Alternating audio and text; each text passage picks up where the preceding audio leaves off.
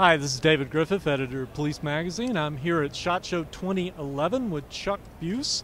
Chuck is product line manager for duty holsters and duty gear with ATK Blackhawk. And Chuck's going to tell us about the SERPA line of holsters and the advantages it has for retention holsters for police officers.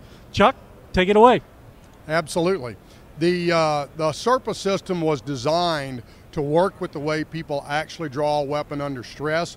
So what we've done is designed a retention system that works with the way that you naturally draw the weapon.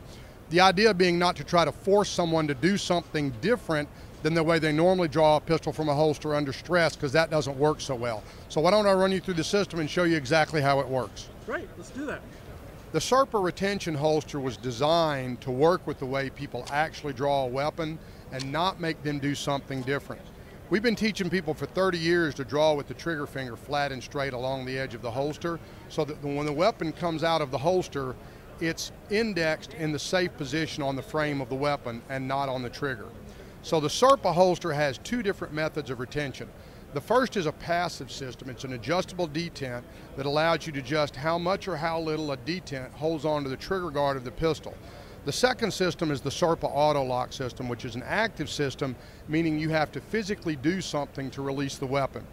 Simply by leaving the finger where we've been teaching people to place it, pressing in with the finger and dragging as you draw, it indexes the finger in the proper position on the weapon. The speed cut of the holster allows you to clear the weapon from the holster more rapidly and drive to the target for a faster presentation. And when reholstering, it allows you to simply bring the pistol back to the holster, and it acts like what I call a catcher's mitt to catch the slide of the pistol, allowing you to reholster. And as you can see, as soon as the pistol is reholstered, it's immediately locked in at level 2.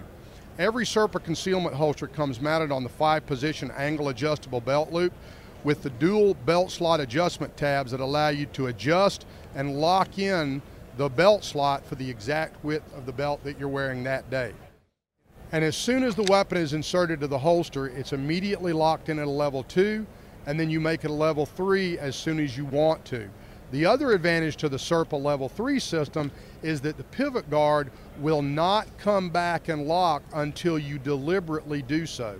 The danger with a retention system that comes back without you intending to is that you can have, as I say, dicky dirtbag in one hand, the pistol in the other, and if you've bumped up against something that's locked to your holster, you're then locked out of the holster when you want to reinsert the weapon and handcuff the suspect.